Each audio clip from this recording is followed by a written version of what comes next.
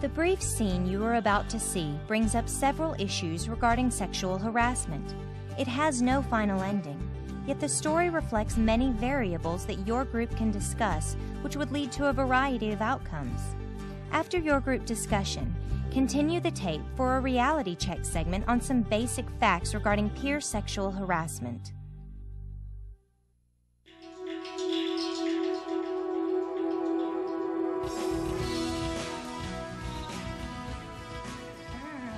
Nice pecs, Lance. Jeez, Kimberly, you could at least nod. If I'd wanted to peek, I'd have come in before you got your pants on.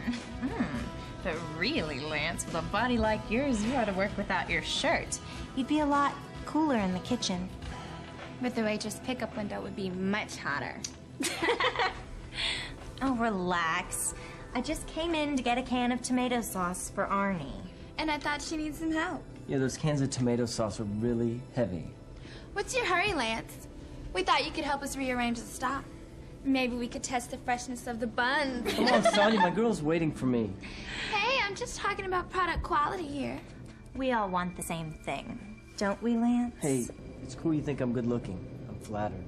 But I'd hate to lose my girlfriend if she saw this and misunderstood. See you tomorrow.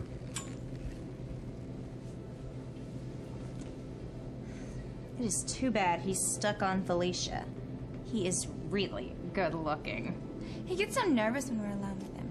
But he's cute when he's rattled. He's cute all the time. Don't forget I've got wrestling practice tomorrow. I won't be until 5. Okay, kid. See you then. You could always skip practice and wrestle us, Lance. Sure you don't want to work a second shift? What do you mean? Sonia and Kimberly are always hitting on Come you. on, Felicia, you know. Hey, they wouldn't say the things they do if you didn't encourage them.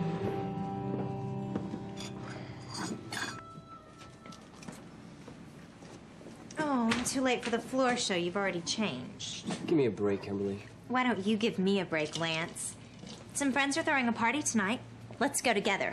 I could get my Uncle Arnie to let us off early. I don't think so. Thanks anyway.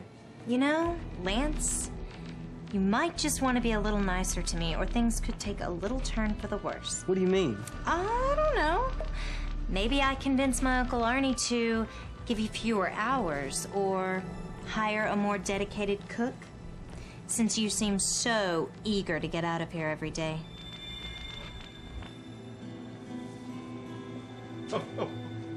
You got all the luck, kid. What do you mean? Hey, I'm not blind. I see how Sonia and my niece are on you all the time. Hey, maybe I ought to start working on my abs, huh? If that's what a flat stomach gets a guy. Actually, Arnie, I wish you'd ask him to stop coming on to me all the time. You know, it's not right. Hey, don't look to me for help, Lance. The way I see it, you don't got no problem.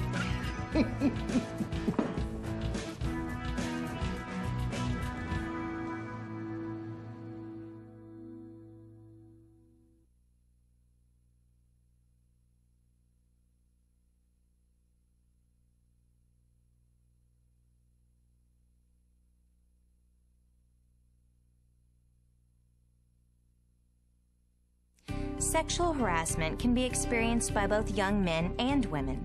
In a report from the American Association of University Women, 85% of girls and 76% of boys reported some experience of sexual harassment in school.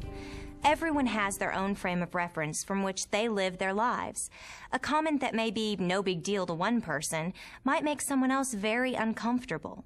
Any unwanted sexual advances, verbal or nonverbal, is harassment. Sexual harassment is illegal at school and in the workplace. The effects of sexual harassment on a person can be devastating. All relationships should be based upon mutual respect, and that includes respecting boundaries drawn by another. One sexual comment can be unwelcome. When those comments become repetitive, the intimidating effects can be very damaging to a person.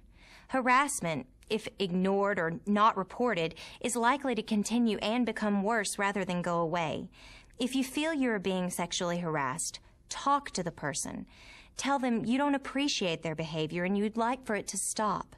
Some people don't even realize that what they're saying or doing is really that offensive.